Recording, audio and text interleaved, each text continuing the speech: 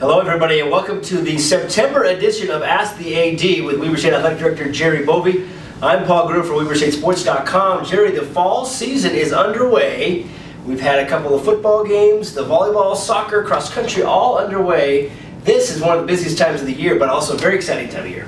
Yeah, for those of us that work here in the office, this has been a long time coming. In fact, we had a staff meeting today and talked about basketball. So we tend to be ahead of the game a little bit, but we're here. We've played 2 games in football, soccer. We've had games under the lights. We've got another game this week under the lights.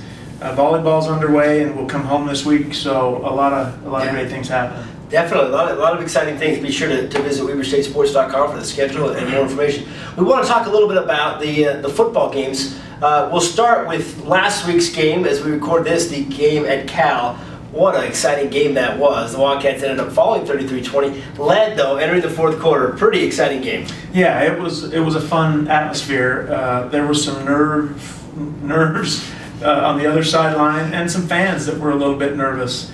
I think all in all, I talked to a few administrators throughout the day, and they were very impressed with what we put together, our coaching staff, and our fans. We had a good showing there. We had 300 fans, 300 tickets total that went to Wildcat fans. So a good showing. 9 of our student athletes are from the Bay Area, so it was nice for those families to be able to come and watch their son play. And we were competitive, and all of the things. You don't get a real good read from week 1 necessarily here at home, so that gives us a better indication of where we're at. Yeah, it definitely does, and you get a lot of good things coming from a game like that. Didn't have any serious injuries, and you play a Pac-12 team, get of course the money that you need there, but showed very well on a national stage against a Pac-12 opponent. Yeah, these games are important for us as we look and forecast into the future on what kind of opponent we want to play. These games are important for our team. The players want to play in these games, so we try to find an opponent that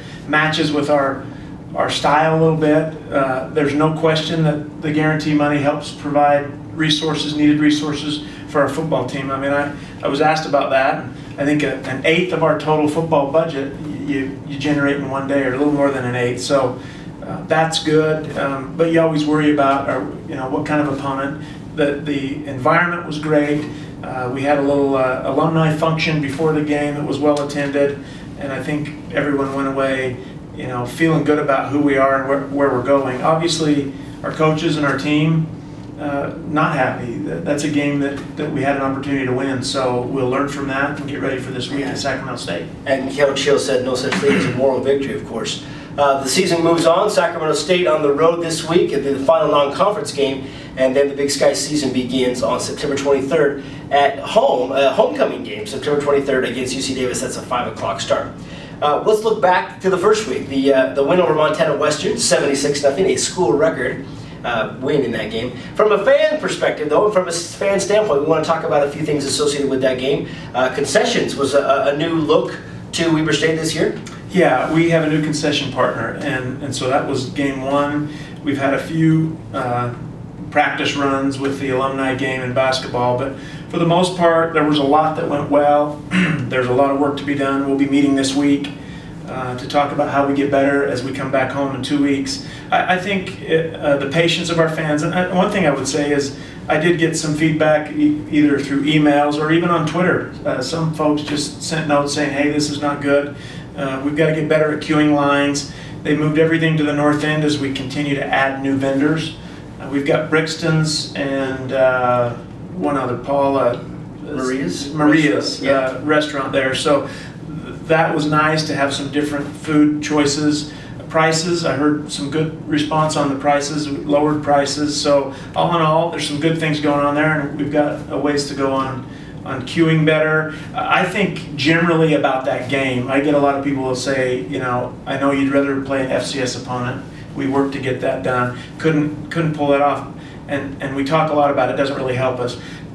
It's not necessarily true that it doesn't help us. In a tie-break situation, or if all things are equal, it doesn't hurt you. The fact that we went in and did what we were supposed to do and scored some points and really dominated the game, it could help us, but it won't count as a win toward that mythical threshold of 7. You'll remember a couple years ago, Idaho State had 2 of them.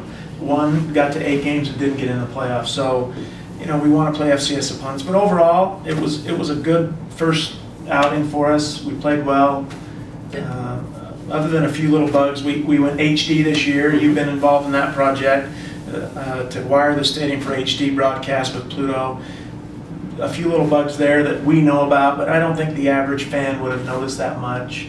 So we're going to continue to get better there. Definitely working on some other TV games. The next game will be on KJazz TV. Other games on 11 Sports, the new Big Sky network coming up this year as well. Pluto TV is, if you're not aware of that, it's the new service through the Big Sky to stream games through your smart TV, through Roku, through Apple TV, through Google Chromecast.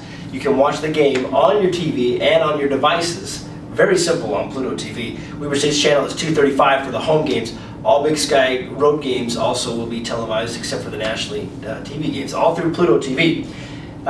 It's a pretty neat service. It really is very simple to use. You just go on, you download the app, and in a couple of clicks, and you're right there. Yeah, I've heard a lot of good about that. Again, we were working through some sound issues on our first broadcast, so we'll continue to improve that. But I will say, it's a new platform for us. It's over the top, so it's free.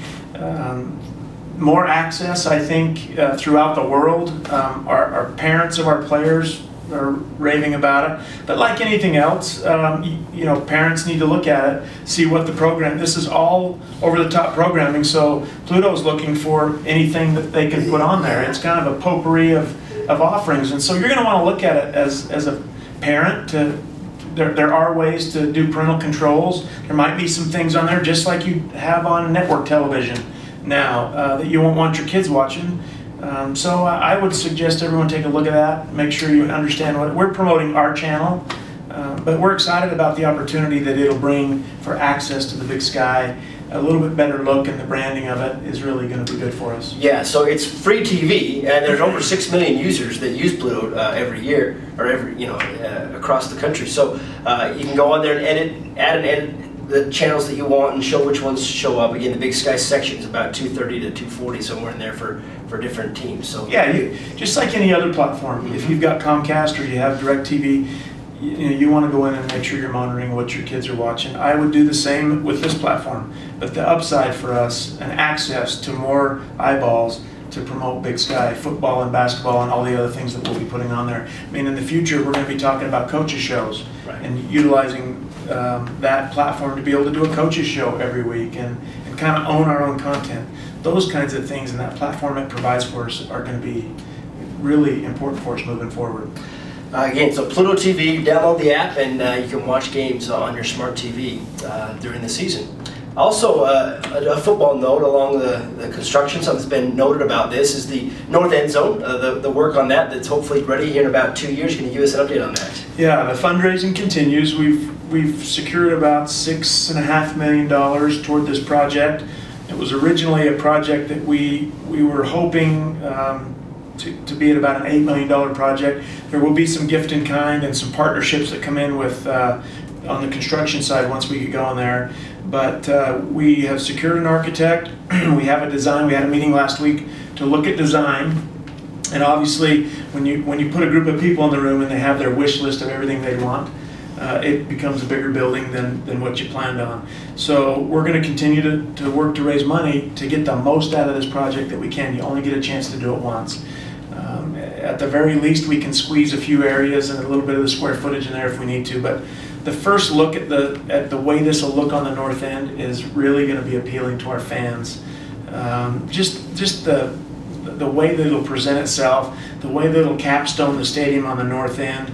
We have plans for added restrooms for the fan experience, concession stands. Initially we're talking about upwards of 600 square feet of just concession space to go along with the vendor space that we'll have in other areas. So locker room, team meeting rooms, offices. It's really a complex that's going to help football get a lot better. It includes expansion of the weight room, about 5,000 square feet of new weight room space, which is huge for us in getting stronger and in our recruiting. So all in all, if all of this continues to come together, it's going to be something I think all Wildcat fans and alumni are going to be really proud of.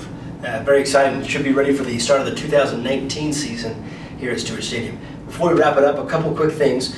basketball hosted the alumni event here at the end of August, the Men's Basketball Alumni Classic. A lot of great players coming back, a lot of fun to see them, and of course Damian Lillard's jersey retired. What a great night it was. It really was. It's one of those point in time moments where you can kind of reflect back on who we've been as a program. We talk about culture here a lot. I know that some people think here we go again, but you're really only as strong as those that have come before you, and to be able to reach back into the past and bring our athletes back, give them a reason, a call to action to come and be a part of it. Former coaches that we were able to have back in the building that night, and I think just to celebrate Weber State basketball over the years. We are thrilled about the things that are happening going into the future and the players that we have in our program and the games that we're going to be able to play. You know, we received a huge donation this year anonymously to assist basketball. I mean, a big 7-figure donation that will be designated to helping on the recruiting side and improve basketball. Our schedule's beginning to see the fruits of that work. So a lot of good things to talk about with basketball, but a lot of work that we continue to have to do to make it better. And having that event really, not only was we were able to bring people together and talk about Weber State and kind of look back into the past, but expand and get ready for the future. Season ticket renewals have gone out, so we want to get people thinking. I know we're 2 games into football and we're thinking football right now and fall sports, but we need to be thinking about that preparation too. So we hope everyone will renew their season tickets, bring new people in. We'll have an exciting team this year. Well, again, the fall sports in full gear right now. Soccer, volleyball, football, and cross country in full gear, and basketball is not far away. And we wanted to mention also, Jerry, that the Ask the AD, which we'll do once a month, is sponsored now by Hertz Car Sales on Washington Boulevard. Really appreciate Hertz for their support of Weber State. We finally have a sponsorship partner for this great little program that you put together and that we get to do every month. That's fun. Dave Champlin, our sales and promotions staff member, has done a great job with the rest of our staff. We'll hit an all-time high this year in our partnerships, and the revenues all go to help us get better in all of our sports. So I think we're well over the $1 million mark in total sponsorship sales, and to have a partner in Hertz come to the party. What can we say? That's right. We're logoed now. Thank you, Hertz Car Sales on Washington Boulevard, for your sponsorship of Weber State Athletics. We appreciate you for joining us again for the Ask the AD for September. Make sure you come out and visit the Wildcats and show up at the games. We need your support. And visit WeberStateSports.com for all the information and schedules. Go Wildcats!